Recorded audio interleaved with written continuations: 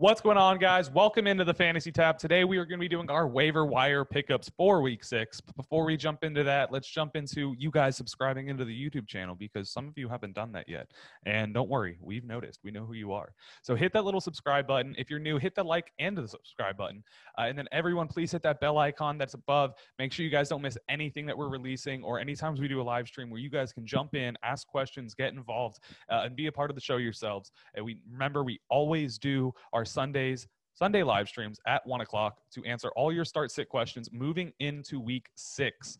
Now, before we start the waivers, let's understand that we do have our first week of bye weeks coming into this week. So if you have anyone on the Falcons, the Jets, the Saints, or the 49ers, they will not have a game to play, so they will not be getting you any fantasy points. Make sure they hit your bench. Now, let's start out with the quarterbacks. Beautiful. Streaming options. Let's see who we got. And I'm going to start out with my lowest owned player in this position. That's going to be Davis Mills.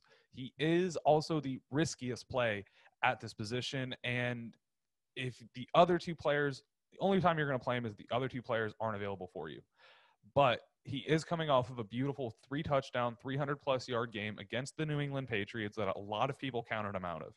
The reason they counted him out of that is because he just came off of a 4-interception game. So he does have, obviously, that risk factor applied to him. He's a third-round rookie quarterback.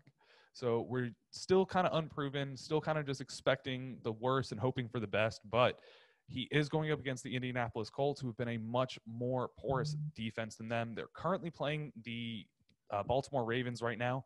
And depending on how Lamar Jackson does tonight, they could end up being a top 6 in fantasy points allowed to the quarterback, which could give Davis Mills another great game. I don't think that they're going to be able to shut down Brandon Cooks the same way that we saw him shut down against New England, which gives him a great receiving option. And obviously, Cordarrelle Patterson's there to light it up for everyone. Comes with like a quarterback 2 range. It's my expectations for him this week, but he does carry a quarterback 1 ceiling, but also carries a very bad floor. So he is the most risky play on my list. Someone who's going to be a little bit more consistent for you is going to be Taylor Heineke. He's owned in 12.6% of leagues, which means he should be readily available for a majority of you guys. He's had multiple 2-touchdown, 250-yard games this season, which is a great baseline. And he's coming off a very, very bad loss on a not-so-stellar day against the New Orleans Saints. I do think we see him bounce back a little bit. And the thing that's going to help that is the fact that he's going up against the Kansas City Chiefs this week. He's a young, prove-it quarterback, so there's going to be a lot of expectations coming into this game. We saw how porous the Kansas City Chiefs defense can be for the quarterback. They are the best matchup for a quarterback so far this season, allowing more than 30 points to every quarterback they've played against. So expect Taylor Heineke to have a quarterback 1 week and just ride him out. Keep him on your roster because he's had these flashes and we never know when he's going to pop off. And he does have some great matchups towards the end of the season when he gets into more of his divisional games. Moving on to the next guy, and he's the safer pick with the lower ceiling. It's going to be Matt Ryan going up against the Miami Dolphins. And I don't want to say we just saw what Tom Brady did against the Miami Dolphins this week, 5 touchdowns, an incredible week where he benched himself 9 minutes into the fourth quarter. It could have had a record-breaking day with how we were playing. But Matt Ryan should be able to come in with a very, very solid floor as a high-end quarterback too, with the opportunity against this Miami defense, who's just been one of the worst defenses in the league, one of the best to play fantasy quarterbacks against. So expect the Miami Dolphins to allow Matt Ryan to have another low-end quarterback one day, but don't expect Matt Ryan to sneak his way up into the top 5 because I just don't see him making it there unless he decides to scramble in for a touchdown this week. Jumping over to the running backs, we got Devontae Booker taking over for Saquon Barkley, who is more than likely missing this week and possibly some more after that. I know everyone saw the pictures going around of Saquon's ankle that looks like there's a boulder underneath the skin. But Devontae Booker came in last week, got his 16 carries. He didn't do amazing. He averaged 2.5 yards per carry, but let's give him a full week going into it. I do expect the Giants to be playing a little bit better this week, and I think that you can expect him to at least be someone you want to hold onto your roster because he's going to have multiple weeks of work behind him. Obviously, we saw him work early part of the season and did have some productive games, so he's definitely someone that you want to roster, and depending on how weak the running back you are, he's someone you could fit into the roster right away as a flexible option, as a really, really low-end running back too with some upside. He obviously did get a lot of those 3 passes, which does help his total upside and what you can expect from him, especially in PPR formats. But he did get the touchdown too, which is great. One of the reasons that you get that high rush total with low yards per carry is he had 3 goal line carries back to back to back, only getting 1 to 2 to -1 yards on each one of those. So he was trying to get the touchdown, and he ended up getting it later in the game. So it's great to see he's getting the touches that are important. So let's see what happens as we move further into the season and how much they actually end up using him. Another running back you can grab. This is another one that's more of a desperation pick, but it's going to be Chris Evans right now. Joe Mixon's more than likely going to be out again this week. Samaje Perine is going to be out, which means that Chris Evans is going to be the lone back in that backfield. And it's a pretty hefty backfield. I mean, they seem to be handing out the ball a lot to whoever's there. My biggest concern is that we're just not going to see Chris Evans have that whole backfield to himself. There are so many free agent running backs out there that it's more than likely that if Mixon is not able to play this week, they do sign someone off the practice squad, hurry up into it, and it will be a timeshare backfield with Chris Evans in there. But best case scenario, you grab this guy off the waivers for free, if not very, very cheaply, maybe a 5% fab budget. And you're looking at someone that has a possibility of having a 20-plus carry day as the only running back in that backfield. So I think Chris Evans is someone you might want to pick up, hold, and just see what happens as we get closer to the week. If it's looking like he's going to have that full workload, do not play him any more than a flex. You're looking at low upside. High upside, but very low floor if they just decide to not use them and go a different route altogether, or just go to a really, really heavy passing game.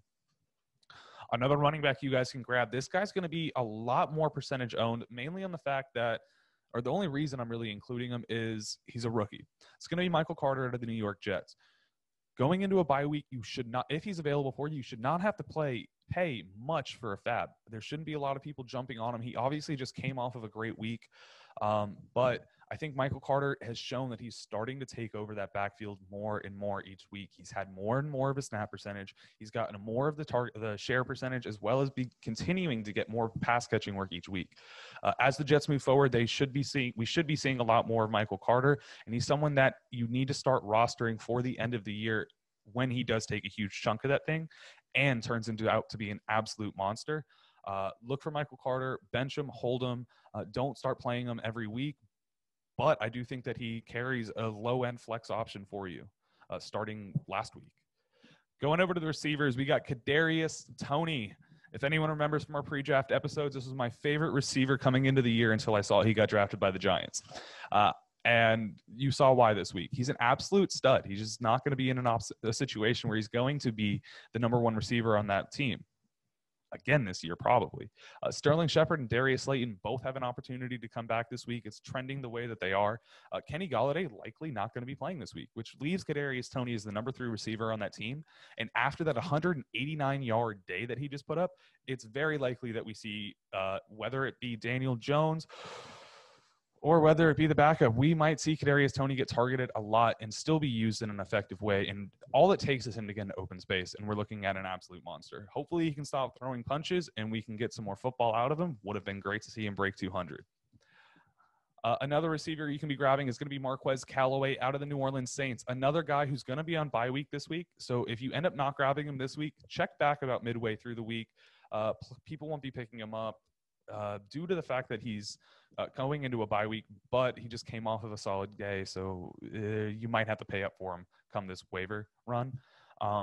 But he's someone that, with Jameis Winston heating up, he can fill a very, very risky flex position for you. As we see, he does not get it every week. He is someone that has burned a lot of people waiting for the week we just got. But all it takes is Jameis Winston to get into a rhythm, and you're looking at someone that could get a touchdown 80% of the weeks going forward, but a very, very low expectation. Definitely a risky play when you put him in there, but does carry somewhat of a nice ceiling for you. At 55.2% owned, we're going to be talking about Hunter Renfrow, someone who should have already been on your roster because he's starting to get picked up in a lot of leagues, but he is someone that has been carrying an incredibly consistent, flexible play every week so far. The past 2 weeks, he's been getting targeted 8 times or more and has been a fairly solid stud, looking to be that number 1 true receiver in that Vegas offense. Obviously, we saw Bryan Edwards get his work. We saw Henry Ruggs get his work. but the only one that's consistently getting it every week and at a solid enough basis is Hunter Renfrow. Put him in your lineups. You don't need to play him, but he's someone that can fill in, especially in bye weeks when you guys might have someone like Deebo Samuel, or you might have someone like Calvin Ridley sitting there. Both of those guys not playing could slot you in this week. And someone else who, if you haven't grabbed him yet because maybe you haven't caught our last few episodes, Tim Patrick. I told you guys that he might not be the best play this week, especially with what was going on with the quarterback situation. He completely proved me wrong. Tim Patrick's someone that needs to be on all of your rosters, at least, again, in that same situation as the Hunter Renfrow. He's getting the targets. He's getting the catches. He's being incredibly consistent so far this season. And regardless of the matchup or the quarterback situation, he seemed to always get about 4 to 5 catches a game, 40-plus yards, and then sometimes finds himself in the end zone. We saw it this week. The ball can go anywhere in Denver. Even Kendall Hinton finding himself for a touchdown, which is incredible after what we saw from him last year when he got the start at quarterback in Denver. But I think that Tim Patrick's someone that you need to be putting on your rosters if he's available, because he's one of the best streaming options at the receiver right now for a low-end wide receiver 3/flex option.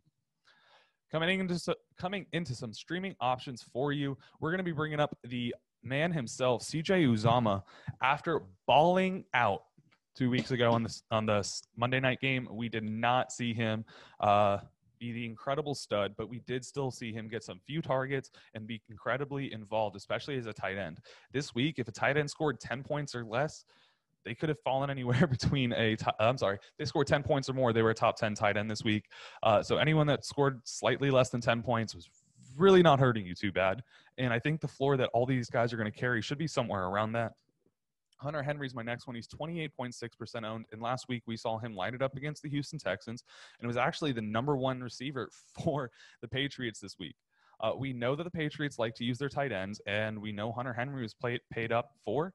Jonnu Smith, also another guy that was added to the roster that cost them a lot of money. He did not seem to be getting as much work as Hunter Henry, and we saw a lot of people fading Jonnu trending towards Jonnu coming into the week when actually the play would have been Hunter Henry. After that target share this week and the comfortability you saw Mac Jones having, throwing it to Hunter Henry, not so much just when he's open, but times where Mac Jones was under pressure, times where it was a third down, times that actually matter in football where you're throwing it to who you trust and who you really, really think can get you those yards you need. And I think Hunter Henry is going to be someone that's going to be getting more and more involved each week. Last guy on the list, we got David Njoku, a name we haven't heard in a while because we waited for a breakout for so long. But I do think he's a great streaming option if Baker can continue to light up the field. Obviously, it was an incredibly high-scoring game this week with a lot of work on each end. But David Njoku was someone that balled out over 100 yards on 7 catches and 7 targets, and you saw that huge breakaway catch he had. Obviously, you're not going to expect that every week. There's other guys there, Austin Hooper. There's guys. There's other places for that ball to go. But he does bring you some sort of upside. And if he is finally breaking out, it takes tight ends a few years to break out in the NFL statistically. Maybe this is the time, and we might see a connection with David Njoku and Baker Mayfield, being that we still have Jarvis Landry out. Could be another great week. Streaming option, again, high risk, high reward. So take it if you can, don't if you can't. Make sure you understand when you're setting your lineups, there's times you can play risky players, and there's times you're not. If you need those points, you need them. If you're not confident in the rest of your team, take the safer bet. If you are either going to get absolutely blown out or you think you've got a really good shot at winning it without that flex position, take the higher points. That way, if one of your studs fails, you're great. So anyways, guys, thank you so much for joining me for another episode. If you can, remember, hit the like button, hit the subscribe button, hit the bell icon, and then hit that link that's in our description. It'll take you to our Discord where you can ask us any of your start-sit questions, ask us any of your trade request options, or if you guys want to talk anything about fantasy football, football itself, betting, anything you want, there's a community for you in the Discord down below. Thanks again for joining